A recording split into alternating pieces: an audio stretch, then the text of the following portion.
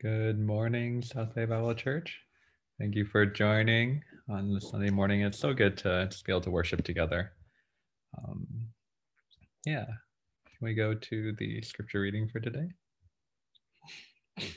So I chose, well, this passage is commonly known as the Great Commission, and it's basically the last, few verses of the book of Matthew, the first of the gospel, or one of the four gospels.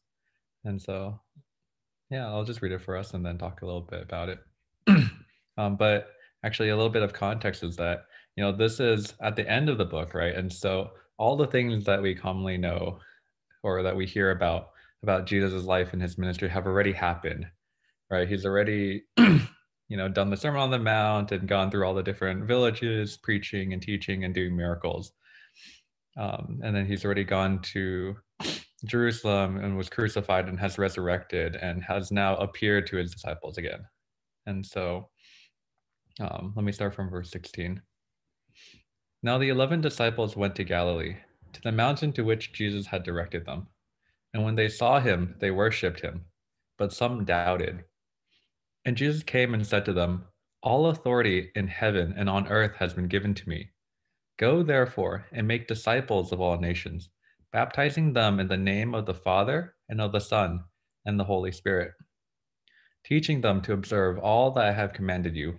And behold, I am with you always to the end of the age." And so, yeah, later today, Uncle Gene will be preaching and sharing with us about faith, right? And so, as I was kind of meditating on that um, and reading over this passage, it was kind of interesting because um, you have these disciples, right? And they're following Jesus to the mountain and they worshiped him, but um, not everybody was like totally convinced, right? Like there are some who doubted. And, it's in this place still that Jesus comes and says to them the Great Commission, right? All the people who are there, those who are worshiping and those who are doubting. And I think that's just such a kind of a crazy thing to think about. But I think it's something that speaks to me and speaks to us a lot, right? Like, we're often in that place where we're not sure, where we have these doubts, right? And in the midst of that, and God doesn't push us away. God doesn't say like, come back to me when you understand or when you get it, when you believe again.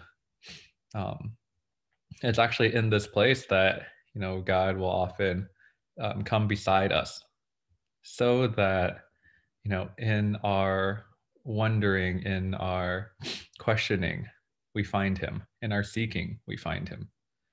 um, and I think the Great Commission, the words that Jesus says is so powerful, especially at the very end, right? Behold, I am with you always to the end of the age. um, and it's a stunning promise for us, right? Especially for those of us who are doubting, for those of us who aren't sure what God's plan is or his goodness, right? And Jesus says, no, like he will be with us to the ends of the age. Um, and that is something to take heart in. That's something to really like dig deep in.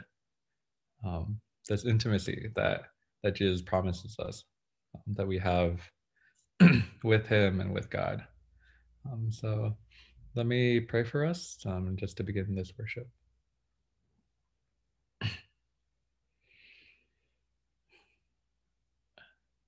Father God, um, Abba, Father, you are so good to us. And you have called us from many different walks of life, from many different situations, Lord, from many different backgrounds to be part of your family. And this is not just an invitation given out to a select few, but you desire all to come and to join you in your family. And so I just want to lift up a prayer for those of us who are uncertain today, who are unsure, or who, in the midst of this pandemic, have just been shaken um, in what they believe in, and especially if they just don't know if you're good right now, Lord. Um, I pray, Lord God, that you would encounter them. You encounter them in this service, Lord God, that you would speak to them and that they would know that you are God. You are good and you are their Heavenly Father, Lord. And I pray for all of us, Lord God, that we'd be a people um, who, more than anything else, desire you, that the promise that you will be with us to the ends of the age, that would be something that we take heart in and that we not only know, but invest our lives in, Lord. I pray, Lord God, that you would walk with us, Lord, um, when we're doubting and when we're faithful, Lord, um, when we are full of joy and when we're lamenting, Lord, that in all circumstances and all seasons, Lord, that you would walk with us and that we would know that you're our Heavenly Father and that you can be trusted and um, yeah, that you can be trusted with our whole lives, Lord. And so, Father, yeah, would you just receive our worship this morning? And we open our hearts, Lord, to also receive from you, to receive a word, to receive life from you, Lord. Um, yeah, thank you, Father. And would you be with us in this service?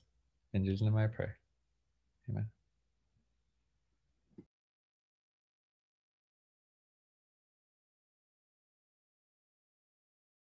Good morning, South Bay Bible Church. Glad to see everyone joining us here today on this Sunday to worship.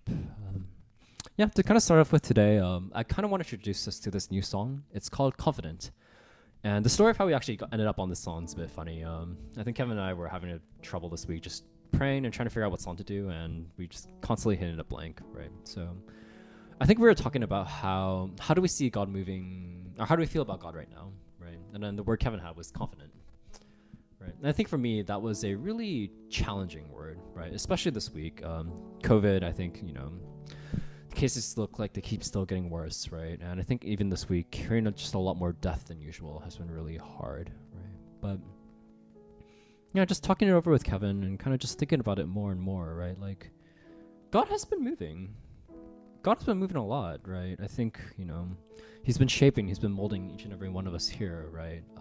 Even corporately, right? I know right now our life group, just a lot of crazy things are going on right now, right? It's been really cool to see God working there, right?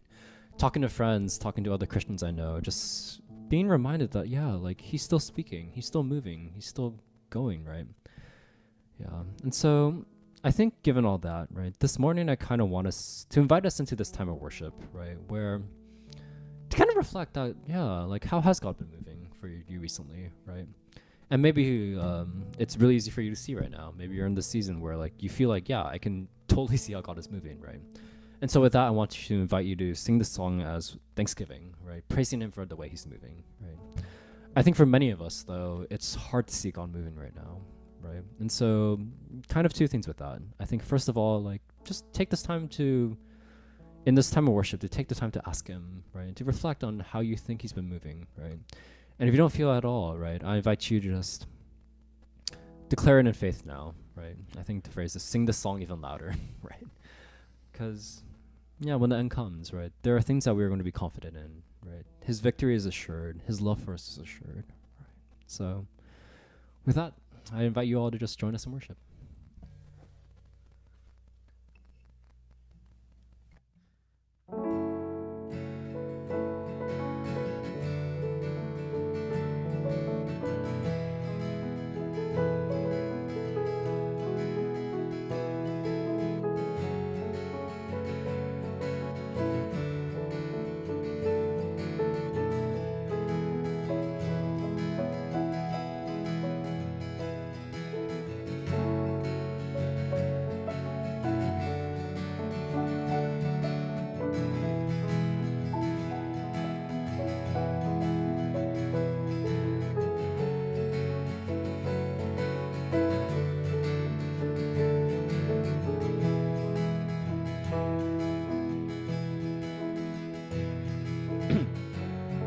You're always moving in the unseen.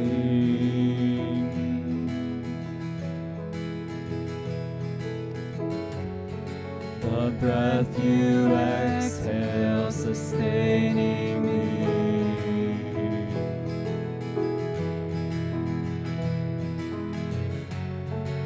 Before I call, you know my need.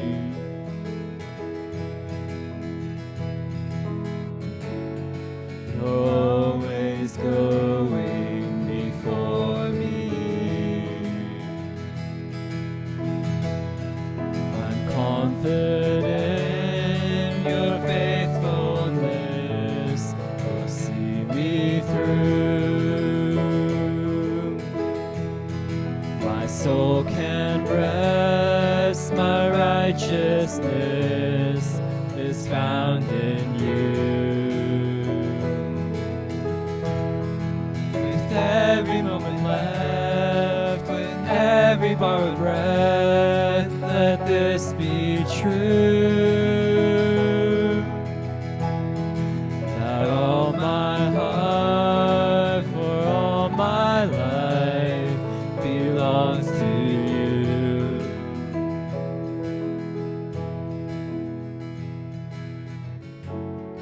Your laughter scatters my enemy.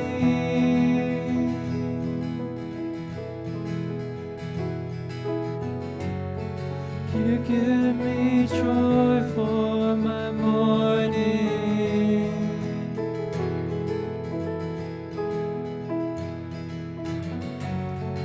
You lift my head so I can see.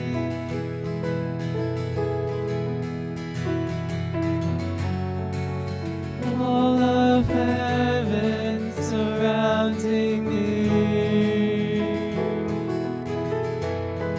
I'm confident your faithfulness will see me through. My soul can rest, my righteousness is found in you. With every moment left, with every borrowed breath, let this be true. That all my heart for all my life belongs to you.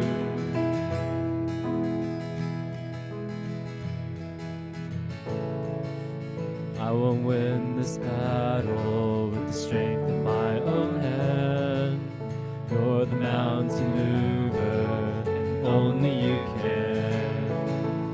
I won't build my life on sinking sand. You're my hope forever, the rock where I stand. I won't win this battle with the strength of my own hands. You're the mountain mover, and only you can. I won't build my life on sinking sand. You're my hope forever, the rock where I stand. The rock where I stand. All the ground is sinking sand. All the ground is sinking sand. I'm confident your faithfulness will see me through. My soul can rest, my righteousness is found in you. With every moment left, in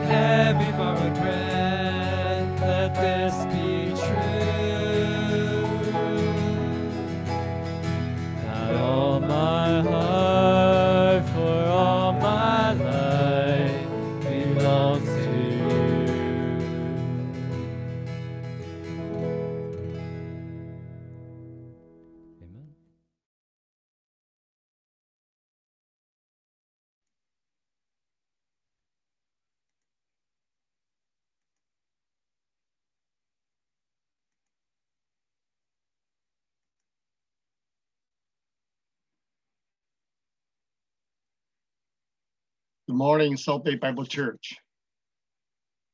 I want to, before I start, let me make sure that we don't have any technical issue. I just want to make sure that you are able to hear me clearly, and you can also see what I'm sharing on the screen. Please let me know, right? If, all right, thank you, Kevin. Thumb up. All right. So again, right, I feel I'm privileged and honored to be able to be invited by Pastor Sebastian to share this passage with you today. And the title is The Space of Faith, or more precisely, I should say, is Space of Christian Faith, or our faith. And I don't know, this is really fully describe what I mean to say. But I have done the best I can with my limited English vocabulary, right? So the concept of space, right? In a sense, I think is common to everyone. So that means, we say that this is space I have, I live, I walk. So we are living in a three-dimensional space, right? So we are aware of the length, the width, and the height.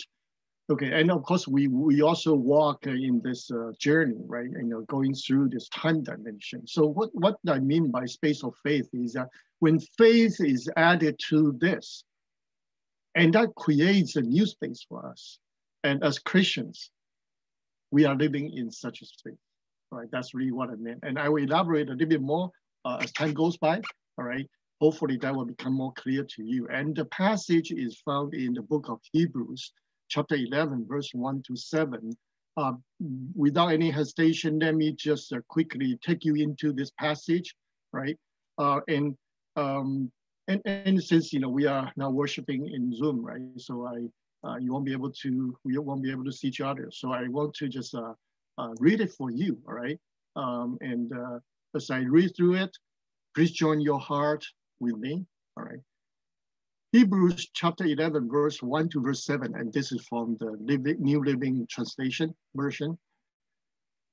Faith shows the reality of what we hope for. It is the evidence of things we cannot see. Through their faith, the people in days of old earned a good reputation. By faith, we understand that the entire universe was formed at God's command. That what we now see did not come from anything that can be seen. It was by faith that Abel brought a more acceptable offering to God than Cain did. Abel's offering gave evidence that he was a righteous man, and God showed his approval of his gifts. Although Abel is long dead, he still speaks to us by his example of faith. It was by faith that Enoch was taken up to heaven without dying. He disappeared because God took him. For before he was taken up, he was known as a person who pleased God.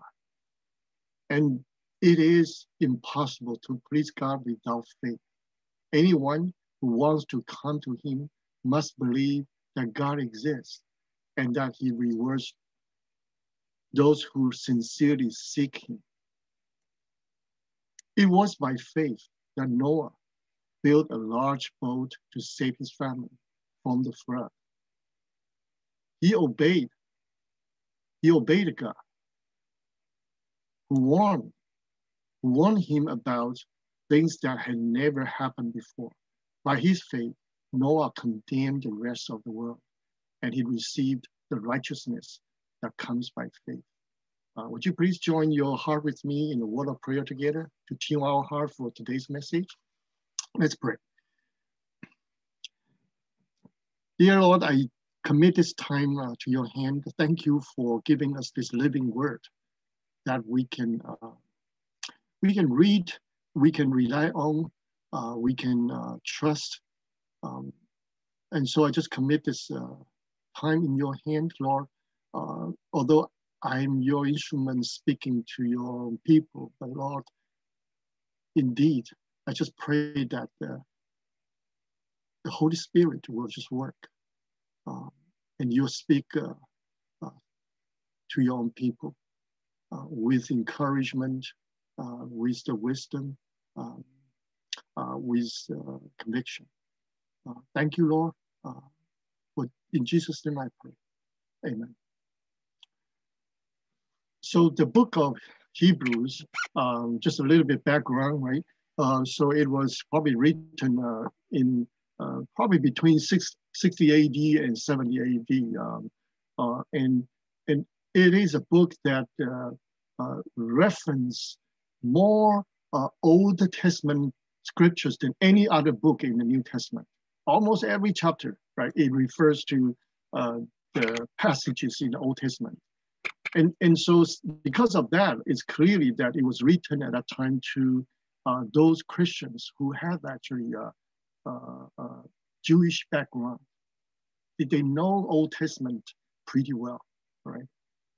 And it also was written as an encouragement and also as a reminder or warning, right? Because those Christians in those days were about to go through, right, or already going through persecution. And so walking in the Christian path, that encountering this kind of hardship in their life, this author wrote this book as an encouragement to tell them what kind of promise they have from God, and ask them to hold on to it with faith. So the first 10 chapters, the author has, do everything he could, right, to actually convince them God has a better plan, has a better promise comparing to the Old Testament, right, the Old Covenant. And through this better or more superior covenant and promise, it was made possible because he sent his only son, right, to become a better or more superior mediator and better or more superior sacrifice, and to bring in this new and better homeland for his own people. And he goes through the Old Testament to talk about this plan is not new. God has been faithful. He has been consistent doing this. And now it's already fulfilled, right? So starting chapter 11, now all of a sudden, it's like the show, right? Turns to us, to people, to Christians, right? Who are the beneficiary of what Jesus Christ has done on the cross. And that's called faith, all right? So the entire chapter, as you know, right, this is a very famous chapter. It's a chapter of faith, right?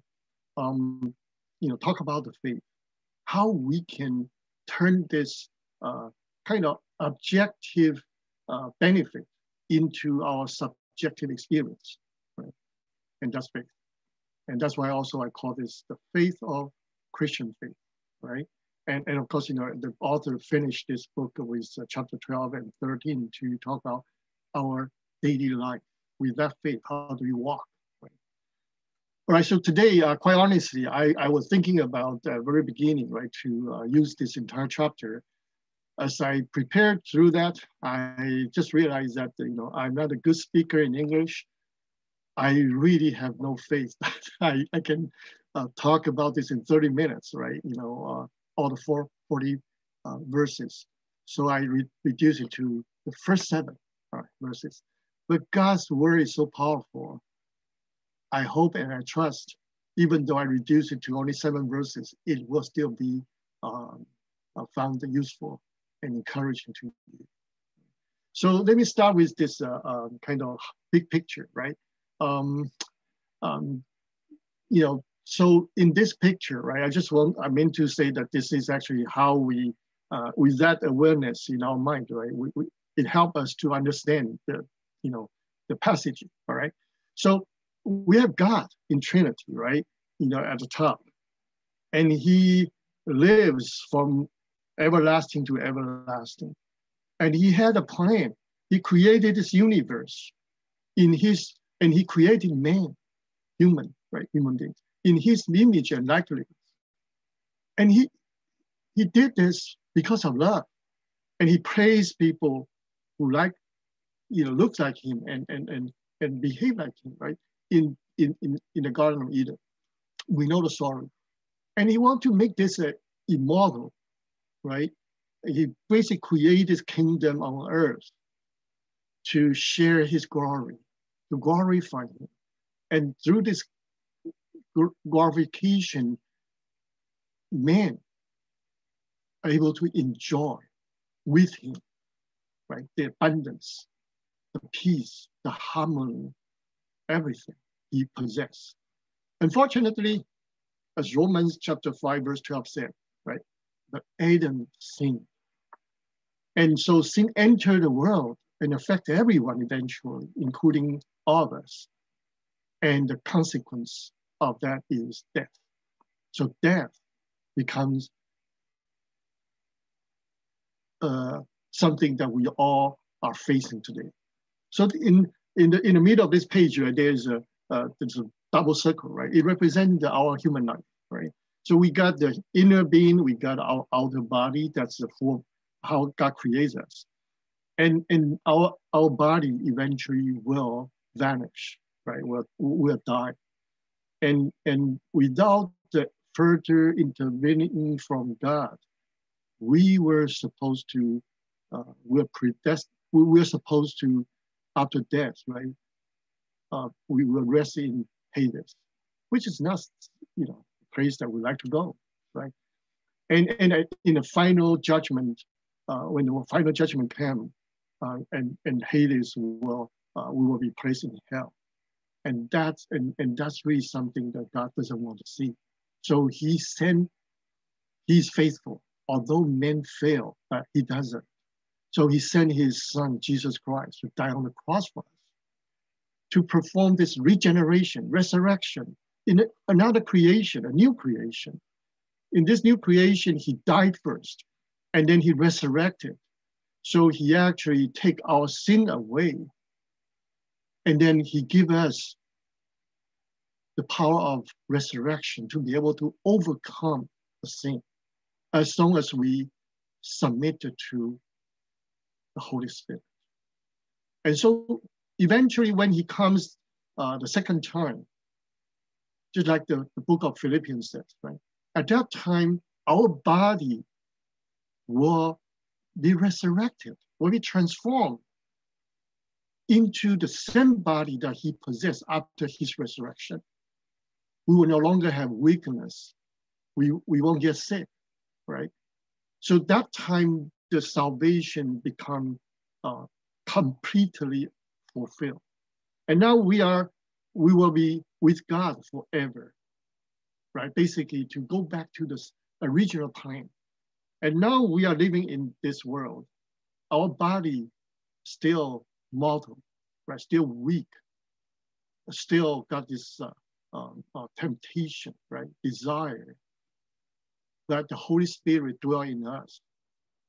As long as we live by faith, and we submit to the work of Holy Spirit, and we're able to walk in this journey, in this new space, that we're able to see through the entire time dimension, from the past to the future, even though we don't see.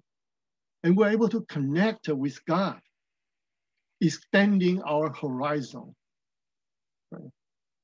To live a more abundant life. So this is the kind of big picture, and the author of the book of Hebrews was using when he wrote this book. And so now with that understanding, let's get into the scripture.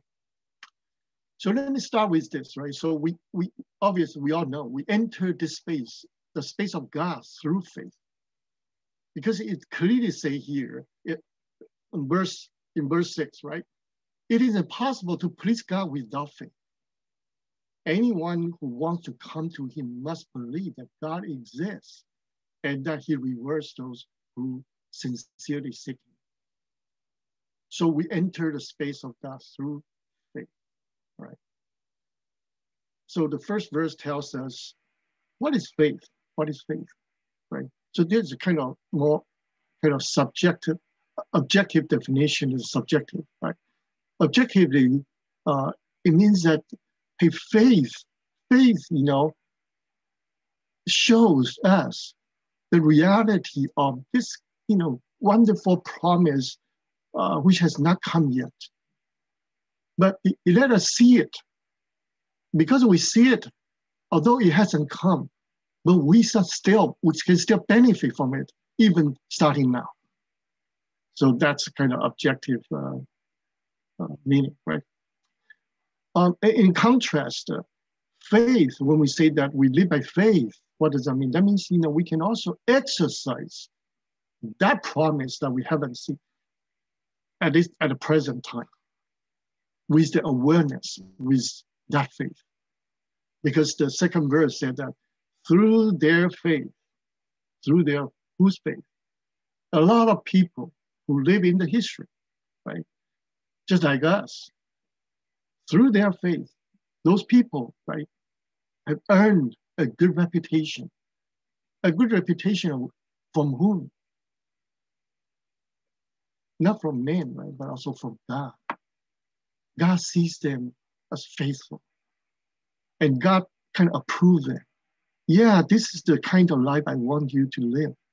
And this is the best possible way you can ever live your life. So it is also could be an experience, right? So that's the substance of faith. And faith also is an enabler. Because with faith, right, it enables us to be able to see through this time dimension. So we believe, all right, this God has created the entire universe, including us. And we believe that God has prepared us a better homeland. And we believe that God is working, right, through Holy Spirit today in our life. And so it's an enabler, right? So an analogy could be that, I think this should not be new to us, right? I still remember when I was a kid, I think I was a second grader at that time in Taiwan. My dad, right, kind of tried to motivate me, and he said that his son, if you are able to, study hard, right, and if you are able to end the semester as one of the top 3 in your class, Dad will take you to Taipei, to the amusement park, right, for kids. I've never seen that place, right? But ever since he said that, I still remember even today clearly. Wow, that entire semester, because of faith, I trust that, what my dad said to me, even though it hasn't happened yet, but every day I live with a different motivation and with that kind of expectation. In a sense, it's a mix of motivation and maybe kind of joy, something to look forward to. So through faith, right, I was able to see the reality of my dad's promise. And another example, right, we also can, everyone, although, we were born at some certain point in time, but the truth is that we don't really remember a lot of things, when we were really young, all right? I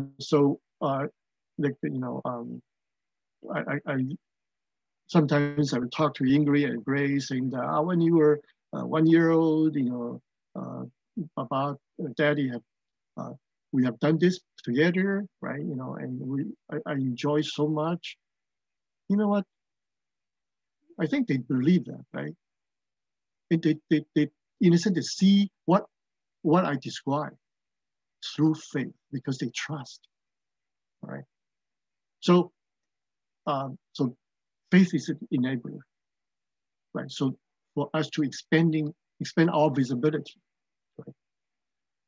It's an enabler also in the sense that, it enables us to walk in close fellowship with God. We truly believe and we experience that He's not God distant from us. He's our Father. He's approachable. He's very approachable. He's available anytime. And also, just like all the loving parents in our church, right?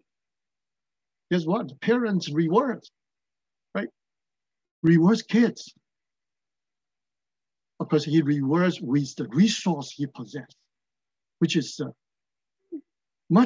is the best resource, right? That anyone can ever possess. So He rewards. So that's faith, right? And so we enter this, we find our identity, we are able to benefit from the promise of God, the presence of God, all through faith. So with that, now let's finish this sermon with 3 other verses, right, this passage. And it represents 3 different examples of faith, right? So let's look at the first one, Abel. So the author said that in verse 4, it was by faith that Abel brought a more acceptable offering to God than Cain did. And Abel, and through that, right, and that became an evidence that he was righteous man. And God showed His approval of his gifts. So if we, because as I said, right, the author of this book, he always refers to the Old Testament. So let's go to elaborate a bit more, going back to the account of Abel, right, in the book of Genesis. It says Abel also brought a gift.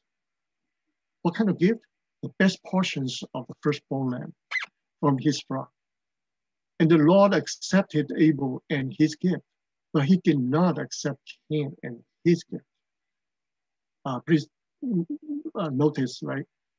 It says He did not accept Cain and his gift, which means that He accepted both Abel, the person, and his gift.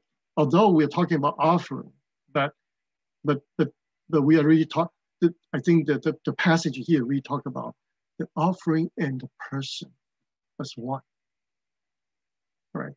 And so, and Cain was angry, and then God said that, why are you so angry? And why do you look so dejected? You will be accepted if you do what is right.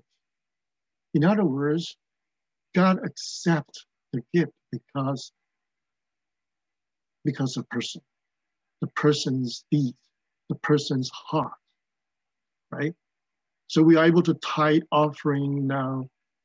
It sounds like some a material thing, right? But it's not, right? So it's really tied to us, tied to Abel and Cain. So it says, this Abel's offering was acceptable to God. It really means that Abel's the very person of Abel, what he does, what he thinks, and what he saying, right? At that time, somehow is acceptable and approved by God. And that itself becomes an evidence of righteousness. God thinks this is the right person. So from God's perspective, right? So we are, if we think about it, right, you and I, in our daily life, we need approval from people around us. Probably not everyone, but at least from the significant ones, right? I want to be approved by my daughters, by my wife. I want to be approved by my dear brothers and sisters in South Bay Bible Church, right? So I think the approval from men are also encouraging, and we need that, right? But now this is talking about the approval from God Himself, right? So let's probe into that a bit, right? How God approves us and accept our offering there's a deeper meaning. Right? We already said that it's not just a material thing. It's actually tied to our very nature as a person. So Psalm 51, right? It says here, the sacrifice you desire is a broken spirit, and you will not reject a broken and repentant heart, oh God. And Romans chapter 12 is also a very famous verse, right? Paul urged Christians at that time, asking them to become a living and holy sacrifice, to offer the entire body, right? Because it's a living and holy sacrifice. Living means every day, entirety.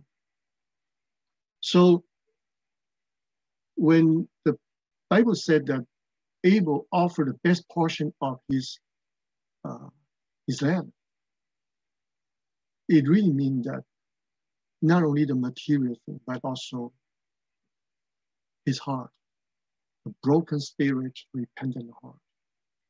And not only the inner thing, but also the deeds, what we say, how we think, and what we do, the way we interact with other people, the way we see ourselves, the way we interact with God. It's all part of this. So approval from God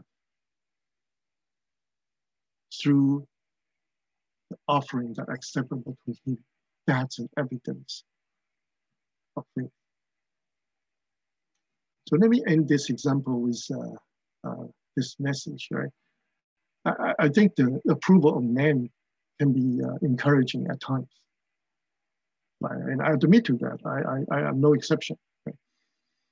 But the approval of God is far greater and more precious than the approval of man. It's so important that nobody can afford to forfeit it, right? I hope this is clear to you. It wasn't, I don't admit that I don't really think about it this way always, right? But there's one time, when I retired from my career back in 2016, the end of June, that very day, right, when I about to walk out of IBM office, right, after handing over my badge, my laptop, my credit card, everything. And I passed through that the place, right? I think we have someone working for IBM before, and also work in that place, right? So you know what I'm talking about. I look at the wall on two sides, right? The pictures, this is called a Hall of Fame, right? It's approval of the system, right? Hey, these are the people, IBM fellows, IBM distinguished engineers, master inventors, right? And that time I felt that, as soon as I walk out of this door, I never be able to come back. So this will all become the history. Whatever that approval is, however, if there's any positive thing about it, actually it was, right? But I realized that, yeah, there's a sense of loss. But when I walk out of this door, that door, right, I felt that it was so clear to me. One day, right? And actually, I like to walk into another wall of fame with God's approval, which far better than that, because it never ends, right? The picture will not be taken out of the wall. And by the way, and it's not limited to someone, any kind of people. As long as we walk by faith, we show up in that hall of fame of God and His approval, and that's something that the more precious. Because whatever glory we have in this world, approval in this world, it will end at sometimes. But the approval of God does not. Second example, talking about Enoch. Enoch's walk. The passage here says that kind of interesting. It says that he didn't die. He was taken up to heaven, right? He departed from this world. But the way that it was described on the Bible is that he was taken away. It's kind of interesting, right? He was taken away. He left, right? But the Bible didn't say he died.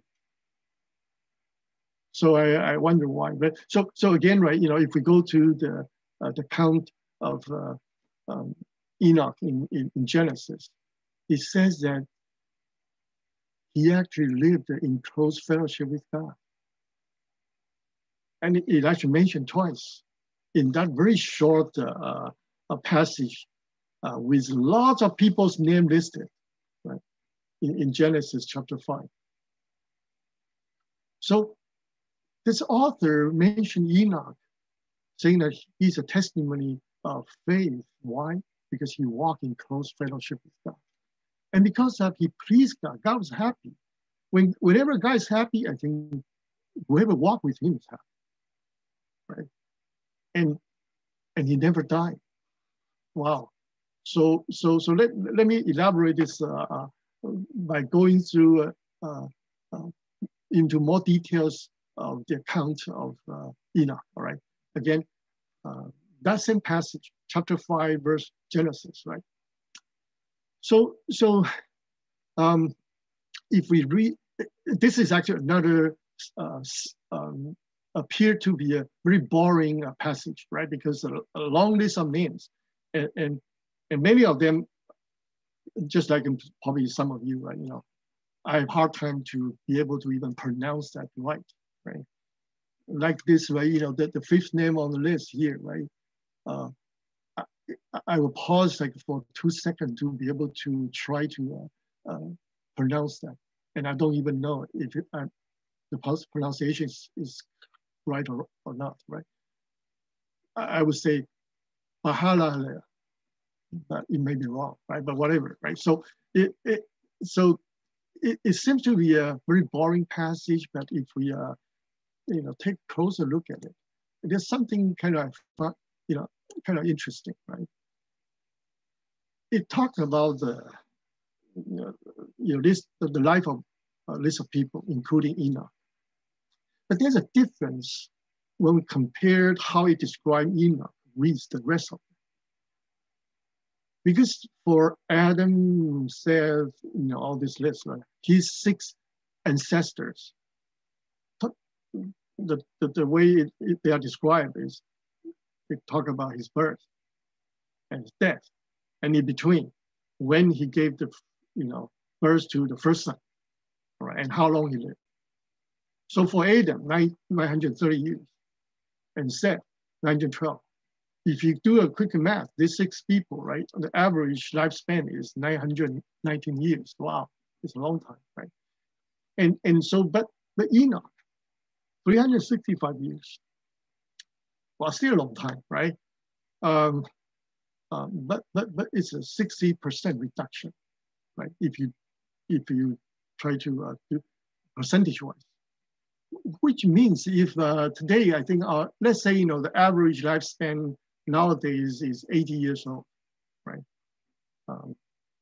Assume, all right, I don't know exactly, it may be 70 something, right? But to make it easier, 60% reduction means 32 years old, right? So basically, it talks about Enoch basically left the world when he was 32, while average people actually would die at 80 years old. In Chinese, right, I heard a pastor once joke around saying that Enoch, right, like 英年早逝, which means that he passed away in his youth, right, in his prime time. But this passage, talk about Enoch's walking in close fellowship with God twice. It's a very short passage. Everyone just gets like one verse, right? But there's more describing Enoch, and this is different. So from there, right, what you make us think, right? Why would the the author of the Bible, right, when they are revealed by the convicted by the Holy Spirit, they wrote it this way. It could be that, hey, for everyone, there's a usual routine, right? Birth, death, marriage, all these matters. But some people, right, for those people who walk in faith, they have also something unusual. And for Enoch, walk with God is unusual. So what really matters? Well, we all do the best we can, and we should, right? To eat good, eat well, and rest well, and also take care of our emotional health, right, and spiritual health. Hoping that we will stay healthy, right? And we should all do that, and me too. But the fact we all know is that however, lifespan, however long it is, eventually will come to an end. But fellowship with God is eternal and everlasting. So Enoch, when he lived in this world, he walked with God. And since God is eternal, God, so he walked side by side with God to eternity. So from God's perspective, he never died. And we Christians also like that, right? Because we born again, right? So we also would like to walk with God side by side. We share the joy with him, the pain with him, the secret with him, the glory with him. We share his resource. We share with him what we do, what our plan is. We walk with the full awareness of our God, our Lord Jesus Christ, the Holy Spirit. All right. The last example, and then I finish this passage. The last verse, Noah, obedience. Right. So it says that he obeyed God because he built a large boat. Can we go from there to say that, well, maybe someone obeyed God because he wrote a program, right? By working for Facebook or Google. Probably that's not the idea, right? So there's a reason behind this, right? Not just because he built a large boat to save his family. Well, he did that because God asked him to do it. And it actually sounds like a foolish thing to do. All right, and why do I say that, right? So let's read the two more passages, right? Genesis chapter 6. Noah was a righteous man. And not only that, right? He was the only blameless person living on earth at that time. So it's a wicked, at that time, right? The entire world corrupted. And he was the only blameless person in God's sight. Can you see that picture? Right. So a lot of people doing so behave, walking a certain way, and he doesn't. So he was kind of, in a sense, isolated, right? And maybe a lot of time becomes the target of people's becomes target for people to actually tease, right? But he was able to walk, and God actually asked him to build this boat because someday the flood will come, will destroy this whole world. And the Bible says that after he stopped building the boat after he gave birth to his son, and he was 500 years old at that time. And we know that the flood comes when he was 600 years old. We don't really know exactly when he started building the boat, but it must be in between. So there's probably we can trust that, you know, it could be up to 100 years, although we don't know exactly how long it is. It's a long time, right? But during that time, not only that he was holy person, as I said, like he looked like a foolish person because he was the one that doing things that, you know, different from the rest of the world. But the 2 Peter chapter 2 verse 5 says that he also warned the world of God's righteous judgment, right? He didn't just build a boat. At the same time, he lived a holy life, but he also shared, right? This from today's perspective, like share the gospel. Hey, repent, stop doing that, you know, and there's a better way. Yeah. But of course, at the same time, we know that he probably received all this kind of unfair judgment from the people around him every day, right? So he was seen as a faithful person because of his faith, his holiness in the midst of evil. And he was a preacher of righteousness, right? Going through that. And it's a long period of time. We don't know exactly how long, but probably pretty long. And because of that, the author of Book of Hebrew put him up there. He's a faithful person because he is obedient. He's obedient not to sin. He was obedient because he shared the gospel. He was obedient because he persevered through it. So I want to quote, something that kind of said by Tertullian in the 2nd century. Right? He's a very famous theologian in the early, in 2nd century, right? In church history, and so in his book, in a book written by Bruce Walker, he said that for Tertullian, right, Christianity is a divine foolishness. It's a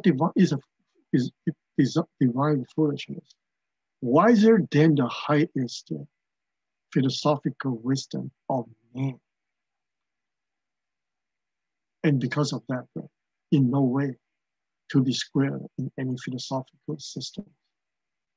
So I think this is the wisdom of God, right? You know, it may be seen as when we obey God, when we obey Him to do what is right in His sight, we obey Him to spend our resource, our time,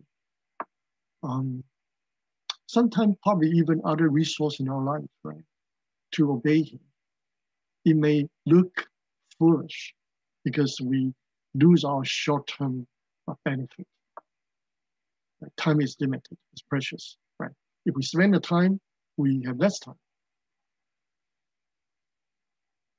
But it's actually wiser than high is the philosophical wisdom of man. I found this is very encouraging, right? So that's different kind of wisdom. And you know why? Because with this kind of obedience, not only that we are acceptable to God, He approved us. We have the peace in our mind, in our heart, but also in the space of eternity, we will continue to be approved by Him. So this is the third testimony from this passage, right?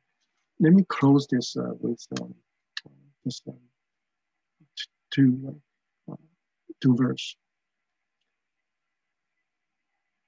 They did this because in their mind, they look forward to a better homeland.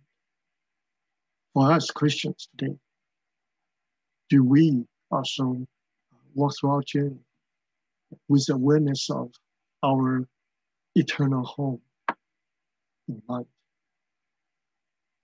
I think we should, right? Although we got distracted all the time, but we should. So let's encourage one another. And the book of, in the second book, 2 Peter, right? It says that. So to respond to this promise, let's supplement our faith with a generous provision of moral excellence. Now he starts to talk about, right? Originating from faith, moral excellence. And for moral excellence, with the true knowledge about God. And then from more knowledge, self-control. From self-control, patient endurance. To persevere through. And from their godliness and brotherly affection, and brotherly affection with love for everyone. So let's, so I would like to stop here and, with a prayer. May God bless His own word. Let's pray.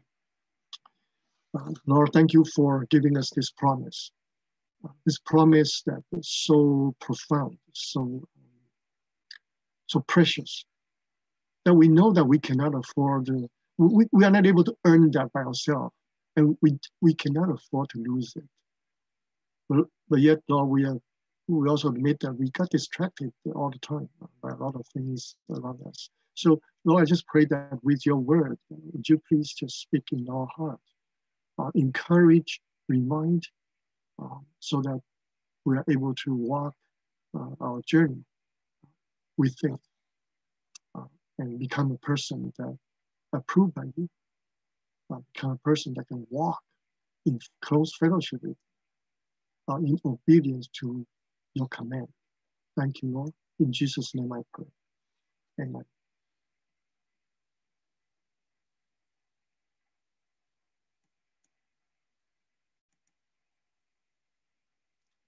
Let me turn this back to the host of the service.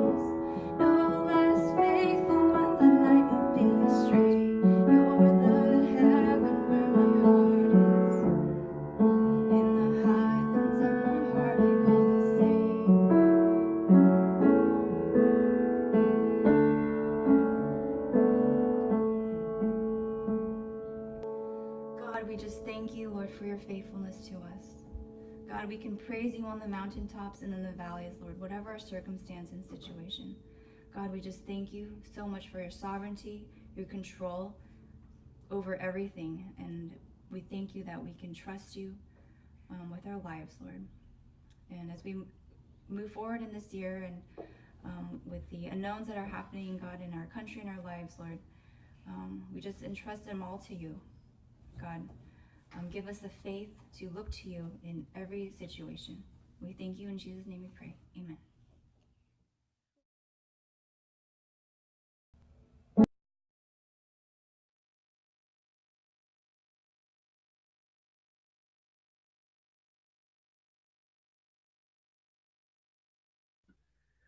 Thank you, worship team. Thank you, Chris, Kevin, Teresa, and Ethan for leading us in worship. It was so good, especially to see Ethan as well worshiping alongside. And thank you, Uncle Gene, for going through faith with us. And I don't know, just reflecting a little bit about what you shared with us. It's just so clear that faith is tied with fellowship with God. In all three examples, right? Like their faith was also them walking with God. Um, and that's the life that that Jesus says we have access to as well, to walk with him, and that he would be with us until the ends of the age.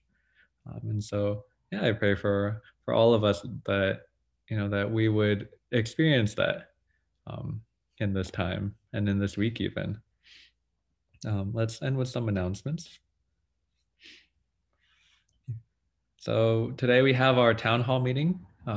So stay online after service ends, and then and then we'll all just be in this room going through the town hall meeting. And Uncle Gene will be sharing with us. Next slide. We have our connection cards on our website. So if you have a comment or question, prayer request, or something to that you want us to know, you can leave it on the on our website, and we'll get back to you. Next slide. And we still have our COVID-19 community care initiative. And so more information you can find in the link below. Next.